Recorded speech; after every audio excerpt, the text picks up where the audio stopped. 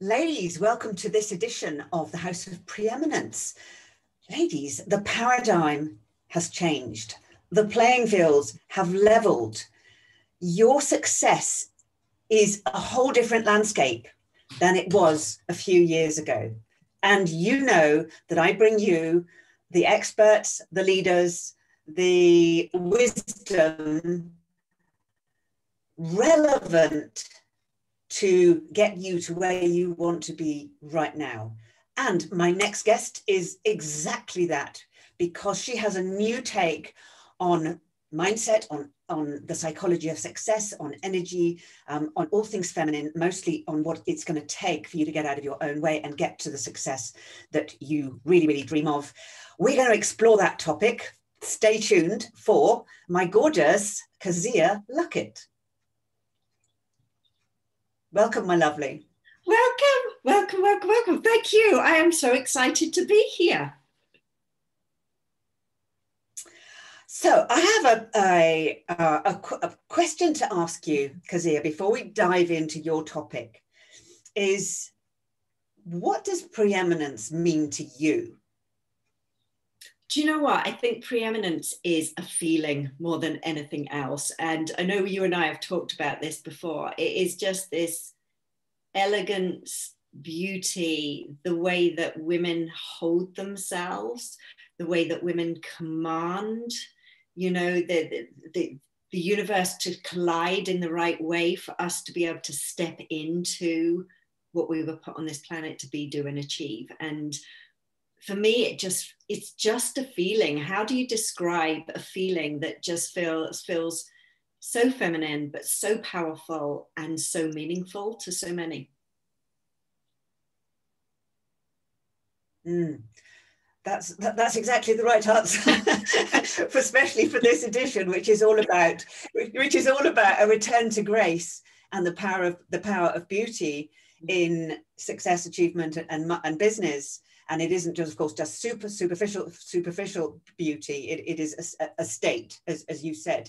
So I'm curious, Kezia, what is the difference between positive psychology? You are a very, very, very talented, incredibly so much experience, so many arcs to your bow that you've brought into your own methodology and your own approach. So what is the difference between positive psychology and traditional psychology? Well, positive psychology really came about from one man, a gentleman called Martin Seligman, who was kind of put into the chair position of psychology. And one of the things that had bothered him was that, you know, traditional psychology focuses on what's wrong with the world. And actually, when we shine a lens of the world onto what is not going right, we're always going to find things that are not going right. And so positive psychology is what makes people, organizations, and communities flourish and thrive. What truly allows us to tap into the strengths, tap into the positivity that we all have within us and shine a light on it and actually share it more with the world. And so it's been a beautiful kind of shift and change. And I'm not talking about the toxic positivity of just think happy thoughts, because there's lots of that, especially at the moment. But really, what makes people flourish and thrive? And so many different things make people flourish and thrive. It depends on the individual. But if we can tap into the core essence of that, then we can live happier lives. So that really underscores this whole shift away from, especially in marketing and business, the shift away from trying to fix things, or that we need fixing, or something wrong with us, into using our potential, or using different tools to catapult us towards our potential. Is that yeah, where you're going with? And if we look at kind of organizations and people, you know, I know when I was in corporate land, you'd get your review and they would say all this gorgeous stuff about you. And the only thing that, you know, you would then work on is not your strengths, not the things that you were really frigging good at. It was the things that needed to be improved. And there have been studies out there that show that actually if we focus on our strength, we increase productivity, we increase the bottom line, we increase people's happiness, we increase their ability to live a good life. Why do we want to shine a light on those things that we would consider weaknesses when we've got this beautiful ability to elevate our strengths into something far greater and shine our light out? You know, I'm no good at figures, facts of figures, no good at it at all. That's why I have a beautiful accountant. That for him is his element, it's his deliciousness, it's his zone of genius. He would not be interested in diving into the insights of somebody's mind and the thoughts and beliefs that keep them held back from where, you know, stepping into their true power and potential. So why are we starting from a very young age to try and get individuals to focus on their weaknesses rather than to step into their zone of genius? Yeah, I love that. And I'm really curious. Your clients are a lot of high achievers, already high achievers, women who've known success, who know success, even I believe some celebrities. Tell us about the story. You know, the story of their lives. So success and money, obviously, it doesn't cure everything. It doesn't solve everything. Is it? No. So it doesn't. No. So because when you're aspiring to a level, especially a level of financial success, at a certain level, you're looking kind of up at the people that you want to emulate, and you're thinking they've got it all figured out. And I'm guessing that's not the case. No. At every level, we have to work on our internal dialogue. We have to work on our belief system. We have to work on our limitations. At every level, we have to stretch. And when you've made that stretch, you get some sort of comfort. But there are certain things that even when we make that stretch are still kind of holding us back, keeping us restricted. Limitations, the belief system, the internal dialogue. You know, I've got multimillionaire clients that still worry about money. You have to upgrade your belief system as you're upgrading your skill set, your business, your level of success. And most people get to that level of success, and if you haven't brought up the belief system with it, then quite often you either find that you get stuck at a set plateau, or alternatively you keep referring back to a set point, a success set point, that no matter how far you go, you just keep returning to it. And that's because 9 times out of 10, the beliefs and the internal dialogue, the thoughts and monkey chatter in our head, is keeping us restricted. And 9 times out of 10, when I dive into this with clients, there'll be an experience, a memory, something that has kept them in a repeating pattern that they just can't shift out of. And for me, it's just unpacking what that pattern is, unpacking the memory that they've got, unpacking the story around it, unpacking the limiting beliefs, so that they can then scale to the next level. But anyone that thinks, right, once you become a multi-gazillionaire, you're never going to have any problems. We're human. Therefore, we're always going to have human problems at every level. It doesn't matter whether you're earning your first 100 or whether you're trying to hit your $1 billion mark. We're human, therefore we go through human experiences.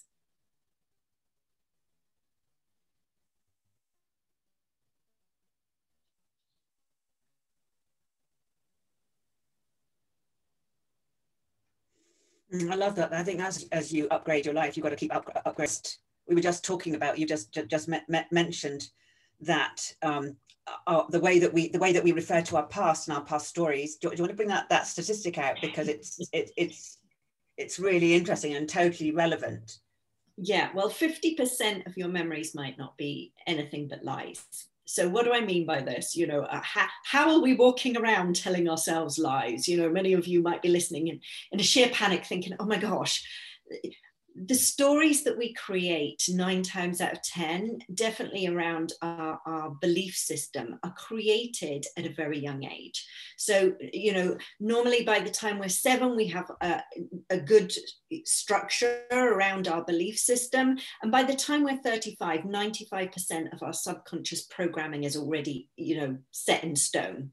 So if you think back to when you were 7 as to what you believe was possible for you as a 7-year-old little girl, your lens of the world was going to be quite limited.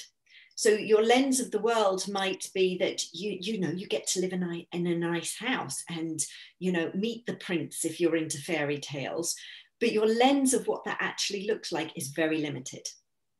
And what tends to happen is we go through an experience, we bring in the information, and then we create a sense of meaning around it. We have to give things meaning, especially those things that are highly emotionally charged. So something bad's happened to us, we've got a high emotional charge. We're going to try and figure out a sense of understanding as to why that's just happened. Now, if that happens at a young age, your lens of the world is very limited. And therefore, the story that you start to tell around that limitation is also going to be limited. I was presenting just an hour ago, and I gave the analogy of a little boy that goes fishing for the very first time, and he catches his very first fish, and it's tiny. It's like a tiny little diddler, but it's big in his little hands. So in his mind, he's constructed this story that he's a mighty fisherman. In actual fact, not only is this fish big in his hands, it took 2 of them to pull it in. Now, obviously, any well-meaning father or mother, you know, seeing a child near water with a fishing rod is going to come and help, because the last thing you want is your child in the water. But in their little mind, they've created this story that the fish was so big, it needed both me and a parent to pull it in. And then the next time they go fishing, the fish again is big. His hands have grown a little bit bigger, but the fish is a little bit bigger. So again, he's reinstalled that belief that he's a mighty fisherman. And then he gets to a stage where the little diddlers that would negate his mighty fisherman status, he throws back into the water. He doesn't even think about it. He's created this beautiful story and belief that he's a mighty fisherman, and it doesn't matter what he catches, he's still a mighty fisherman. Now that's an empowering belief, but if you imagine that for something around money, I mean, when I was younger, my first memory of money was being given some money by my dad's friend. And I remember my dad saying to me, "Where did you get that from?" And I said, "Oh, I got it from Uncle Keith." And he goes, "Well, how did you get that?" And I said to him, "Well, I asked for it." And he'd given me £5. It was a lot of money back then. And my dad said to me, "You never ask anybody for money ever again." Well, my belief for a very long time was I couldn't ask for money. If I'm running a business, it's difficult to earn a living if you can't ask for money. So when we start to deconstruct the memories, deconstruct the stories that we've created, we can start to create more empowering belief systems. And that's how I help my clients go from the plateau that they're at to reaching the end goal, is how can we deconstruct those stories and create more powerful beliefs. Interesting. I should be revisiting some of mine. So I'm a neuroplasticity geek. How in your explanation do we actually instill those new beliefs so that they become natural, Kezia? Because I know what it takes, you know, for the brain to do biologically. So what do people need to do when they are focused on upgrading their beliefs and changing those stories to upgrade their reality and their results? What needs to happen for us to get that in the brain, that it becomes automatic? Well, lots of people would say, well, it's affirmations. You know, I hear a lot of people saying affirmations, affirmations, affirmations. And affirmations are great. But if you don't believe the affirmation, then you're just wasting your words. They're just coming out of your mouth. And if you're not looking for evidence of those affirmations, then there's nothing to reinforce that belief, that affirmation that you're putting out to the world. So with my clients, what I get them to do is I get them to rewrite the story. I get them to rewrite the story 9 times out of 10 from an adult's perspective, because our lens of the world as an adult is totally different to the lens of the world as a child. And we look at it from lots of different angles. And when you can start to put pieces of the puzzle together, you can start to create a new story. And then to a certain degree, it is the repetition. You know, if you go out for a night out with the girlies and you have a rip-roaring evening where the wine is flowing and the conversation's going and all of those things, if you were then asked by your partner and they'd say, well, what kind of night did you have?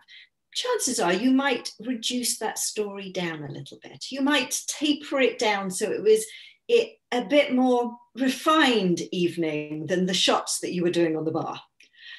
If you were speaking to your girlfriends, the story would be expanded.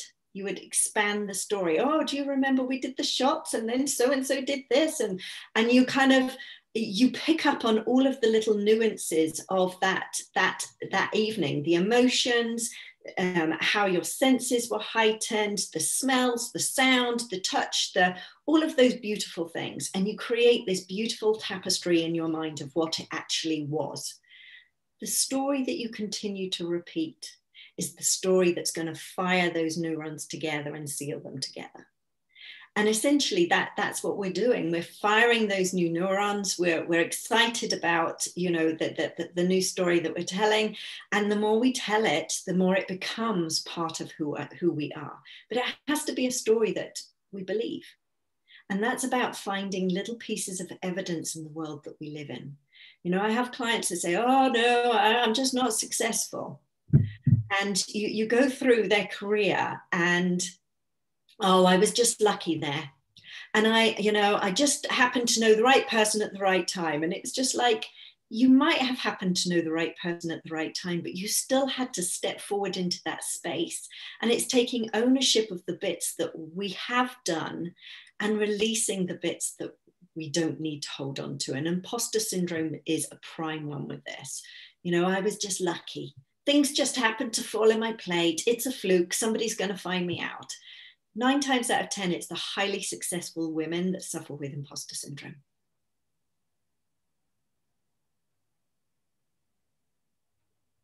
Interesting. Before we move on, I just want to highlight two really good exercises and tips that you dropped in there. The one for ladies to go and do after this. One is to rewrite your story, or rewrite one of your stories or your childhood story from an adult point of view. And then the second one, which I know is such a powerful one, is to make a habit of finding evidence of your success. So those are two really, really key pointers for people, and I love them, and I know that they're really powerful. So, and I love this idea of the way we can continually keep making things up as we go along, just like keep making things up as we go along, which is what we do really. So I'd love to know, you have your own approach. It's called the energy code. Yes. So the energy code. Tell us about the energy code. Yeah. So the energy code is before I became a positive psychologist, I used to run a female-based concierge company. So I had a team of 35 that would go in and help incredibly successful women juggle the work-life balance. And one of the things that I started to see time and time again with these ladies is that they had all of the elements of success, but still weren't happy. And I started to notice that most of the corporate ladies that I worked with, and myself including at that moment in time, we were all functioning from a masculine energy. And a masculine energy is all about the doing. It's all about the push, it's about the hustle, it's about the action.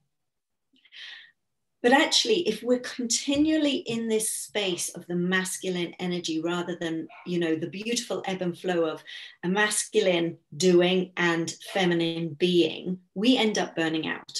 And in actual fact, in that particular business, I ended up burning out. And this sent me on a quest to say, right, okay, what are the different energy spaces that we naturally navigate? And how can we harness those so that we know when to push and we know when to pull back? We don't end up burning out. We give ourselves permission to stop. We honor what is going on in our body. We honor what it is that we need. And we honor, you know, the times that we need to push forward and the times that we need to pull back. And what I started to notice when I was doing these with clients is, depending on whether they were an evening person or a morning person, determined the time that they were better to do business, the time that they might have needed a nap, the time that they moved into a creative energy space. So I identified 4 different energy spaces. So the first one is nurture, and it sounds delicious. It sounds like you're going to be wrapped up in a blanket and you're going to have facials and you're going to have all this gorgeousness. But actually, it's something completely different. The nurture energy space is the survival zone. It's when you've been pushing and pushing and pushing your body, and you're always in your head and you've disconnected from your neck down to your body. You're not tapping into your heart and soul. You're only working with the brain. You've been in the masculine, and you are a fingertip breath away from complete and utter unraveling. And in the nurture energy space, we have 3 different levels. The deepest one is known as the cave. And the cave is where we literally go in and we unravel. And normally when we move into nurture, it's because we're forced to move into nurture. So being forced into nurture looks like an illness. So for me, mine was pneumonia. My husband came home one day to find me curled up on the floor, unable to breathe. It might be a car accident. It might be losing your job. All of those things that are going to force you to stop. And in the nurture energy space, that is the only thing that you need to learn how to do, is just stop and give your body permission to do what it needs. Because even whether you're running an entrepreneurial business or whether you're in business, a lot of women just ignore all the bodily functions. You know, they're typing away on the computer and it's like, I'm really thirsty. I just keep on going. Typing away on the computer, I really need to go to the toilet, but I'm just going to keep going because I haven't got time. And when things don't work, rather than listening and taking a step back and moving into the feminine, what tends to happen is we work harder and longer and faster. And that's when we go into exhaustion. So when you learn how to navigate the nurture energy space, then you utilize 3 other energy spaces. Whisper, create, and shine. And whisper is another feminine energy, and create and shine is a masculine. And what these allow you to do is, I say it's easier to describe. We have an energetic bucket. So each day you're either filling up that bucket or you're draining it down. So when you do the things that you love to do, you're filling up that bucket. When you're resting and replenishing, you're filling up that bucket. When you're nurturing and nourishing, you're filling up that bucket. When you're doing work, when you're doing things that you don't enjoy, when you're sat next to somebody in a meeting that's negative, you're emptying your bucket. So our aim is to keep that bucket topped up.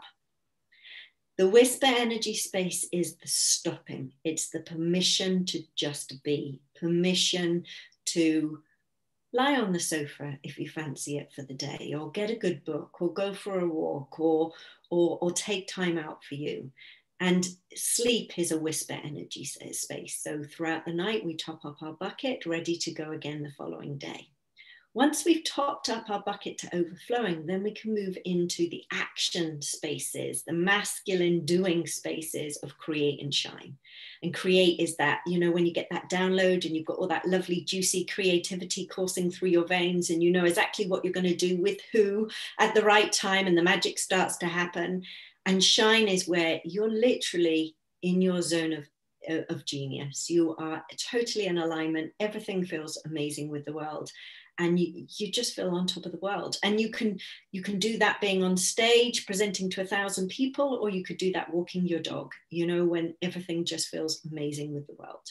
And when you navigate through those spaces, and they're influenced by the moon, your feminine cycle, the seasons, you can start to work out and write in your diary, right, this time last month, I moved into a whisper space, so I better clear my diary.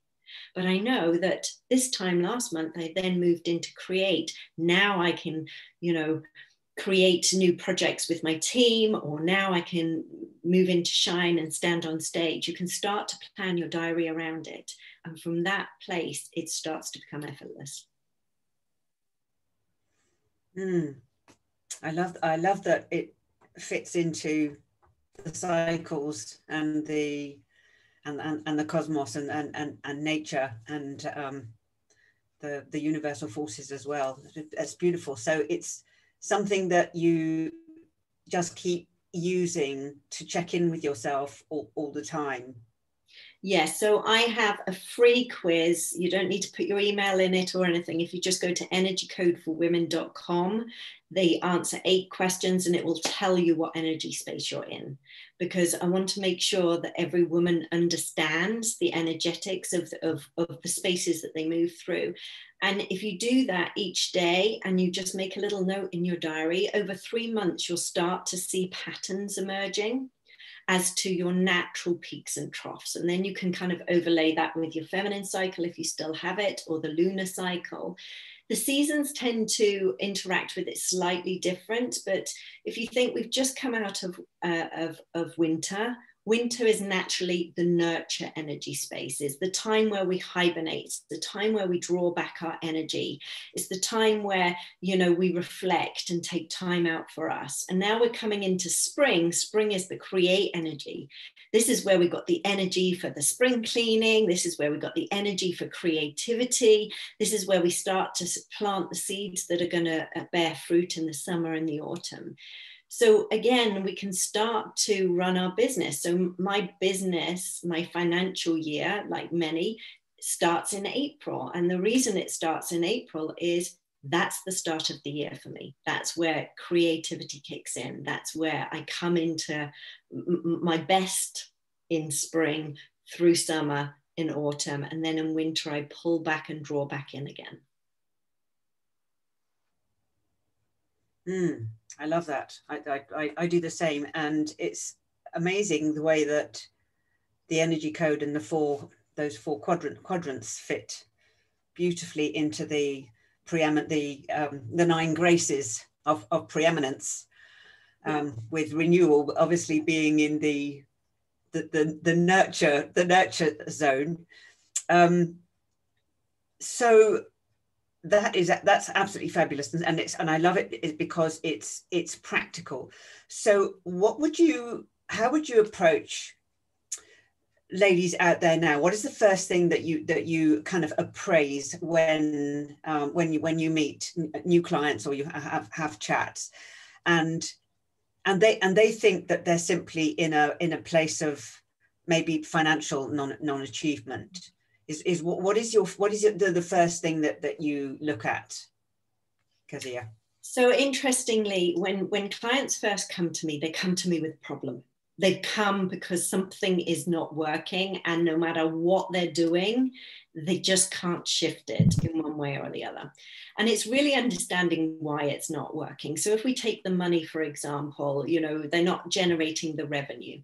9 times out of 10, when we look at their energy code, we look at where they're currently sitting, 9 times out of 10, most people tend to be in the nurture energy space, which means that they have been trying to fix their money problems by being in the masculine, by being in the doing. So they've been doing, and then wondering why the doing isn't working. If we think about our bodies as, an energetic magnet, whoever we're being is what we actually attract in, not what we're doing. Obviously, we do need to take action, but it's who we're being that draws in the money. It's who we're being that draws in the clients. It's who we're being. If your beingness is your bucket's completely empty, actually, when you look inside it, it's got like bits of fluff and maybe some sand, or maybe it's got a hole in the bottom of it, the chances of you being able to attract the clients, attract the money, attract the things that you want are very limited in that space, because you're in constriction, not expansion. So the first thing is really understanding how we can get them to surrender the doingness, stepping into the beingness, and working on the expansion of the beingness to be able to attract that in, to be able to, vibrate at the right level, that the actions that they then take give a return. Because there's so many of us that are out there doing stuff for the sake of doing, because that's what we've been told that we need to do. But the doing isn't always the answer. Yes, that's our message. That's our preeminent message. Our preeminent message is that you have to embody preeminence in order to see preeminence. So totally in harmony with that philosophy and approach. That's beautiful, and I love the way that it's so clear and simplified, and that anybody can relate to it as well. So what's your big vision, Kezia? What's your big vision for is it to take the energy code to the world in a bigger way? What's your own personal vision as you step forward? Well, I mean, I'm lucky that the energy code and mind conditioning therapy, which is another thing that women come to me, which is all about changing those limitations of beliefs, is out, across the globe at this moment in time. For me, my big vision is, how can I make women more impactful? How can I support them to step into their absolute power and release those limitations, just remove the veil of what they think is holding them back, so that they can go out there and be impactful? Because every client that I work with is an incredibly powerful person. Or women, because I only work with women. They're incredibly powerful women. But just because we step into that space of being incredibly powerful doesn't mean that there aren't things that hold us back from putting that power out into the world and making that impact into the world exponentially grow. So anything that I can do to be able to guide and help another lady to fully embrace their you-ness, their beingness, their power, their impact into the world, just lights my fire. I mean, I'm covered in goosebumps, just gives me goosebumps. So that is my biggest vision, is how can I make women more impactful so that they can not only change their lives, but change the lives of generations to come? Because what we do here and now doesn't just change our life. It has an influence on those around us. It has an influence on the children that we have, or the nieces and the nephews, or the friends' children. We get an opportunity to be impactful. And I just want to make sure that every woman takes that full opportunity and grasp it with both hands.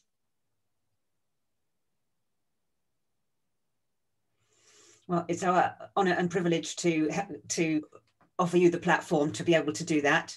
What was coming to me while you were talking was that you're the change maker's change maker.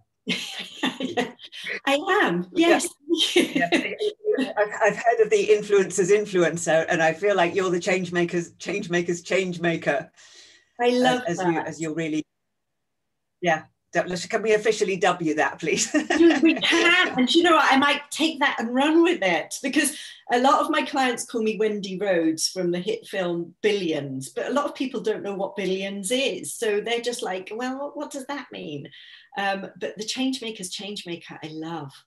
Thank you, thank you, thank you. Yeah, it's okay. I'm good with words. Okay, that's excellent. Really, really wonderful. So we are going to put all the links as to where people can find you, and the resources, and how to follow up and find out more about buying your book and the energy code, and taking that. Else that you would like to share with our audience today from your heart, just, woman to woman, Kezia? One of the biggest disservices that we as women do is think that we need something in order to be impactful in this world. Just by being you, you are enough. Just by being you, you can leave a positive, impactful footprint on the world. So just be more you. Okay, that's another mic drop. Okay, wonderful. And we're going to see more of you, aren't we? Hopefully. What kind of I'm not going to give all the secrets away, but what kind of support do you think that through the House of Preeminence we can in your own expertise that we can offer our audience and our readers regularly? I think, to be honest with you, there's so many different angles that we could come in at. I think, really being able to build on the energy code and, the different aspects of preeminence, the mindset work is just, if we can change the beliefs and the stories and the internal dialogue in this, we can change the world. Because it's this that's hold us back. We have all the things that we need. We have all the context, the information. You've got this gorgeous magazine that's feeding women's soul and nourishing their mind and their body every single month. You have everything that you need. We just need to get over this. Once we get over this and we tap into the aspects of us that make us so friggin' powerful as women, the world's our oyster. It really is. The world is our oyster. I love that. I think that's a perfect note to finish on. Change your internal dialogue and we change the world. So thank you so much, lovely, for introducing us to your universe and your unique approach. I think it's really highly valuable, really, really needed. I love the way that it's not hierarchical either. It doesn't apply to at any level. It's a universal thing.